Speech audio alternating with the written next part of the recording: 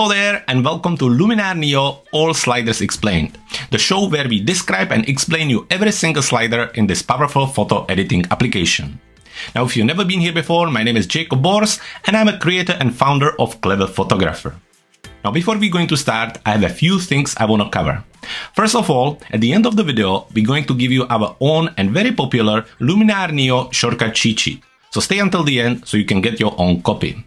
The second, if you want to follow us along, make sure you head into the description, follow the link there and get your sample files before we're going to start.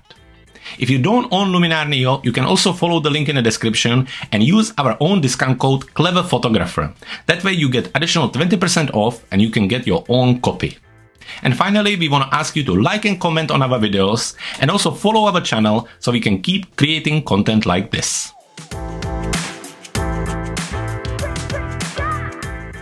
In this tutorial, we're going to be looking at the Crop AI tool. So once again, we are here in Luminar NEO and we are looking at the Crop AI tool right here on the top of the list. Now, if you want to bring it faster, you can just hit the C on your keyboard and that will automatically bring you to the Crop AI tool. Now, the Crop AI tool automatically adjusts the composition, crop and the perspective of a photo. If you need, of course, you can adjust it manually. However, we look at that a little bit later. First of all, let's have a look at the two automatic tools here.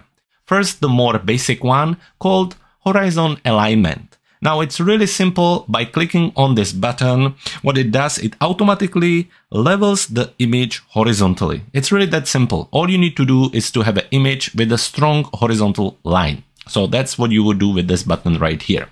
And then we have the Crop AI, and the Crop AI automatically crop your photo based on an analysis of a content. So it looks at the lines and levels and on the main subjects and the depth, and it tries to come up with the best possible scenario of how to crop your image. So let's try it and see how it's going to do for this image right here. We're going to click on the button.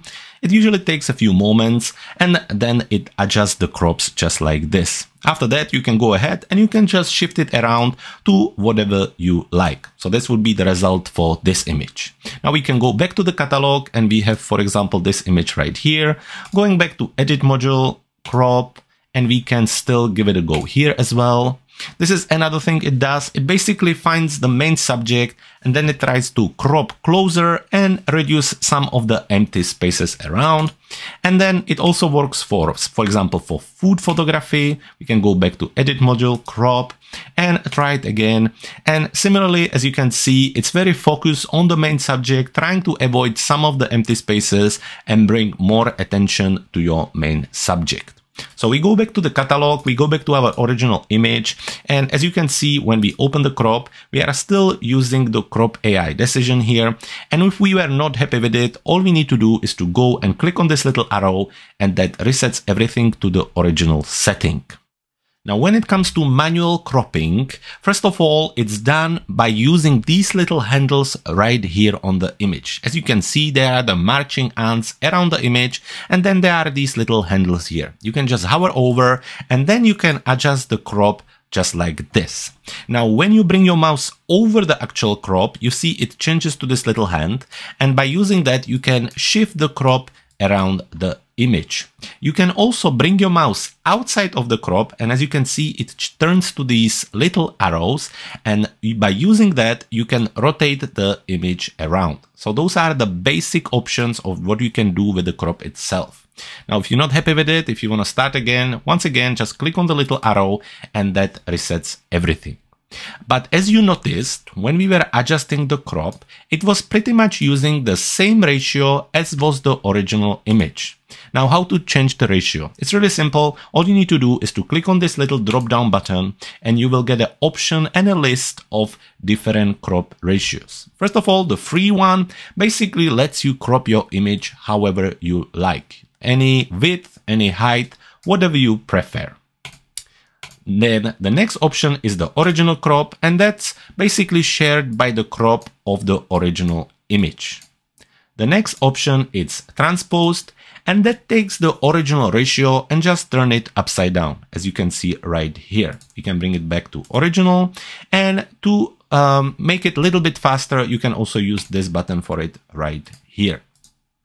After that, we have a list of options. We have the square, and we have a 4 to 5, 8.5 to 11, 5 to 7, and 2 to 3. Then we have also 3 on 4, 21 on 9, 16 on 9, 16 on 10. And then we also have a Facebook feed and Facebook cover here. And then if you're looking for another preset, you can simply just click on Enter Custom and then just type in the ratio you're looking for. Once you're happy with it, you just click on OK. So for example, this 1:1, creating square, and that will apply the ratio to your image.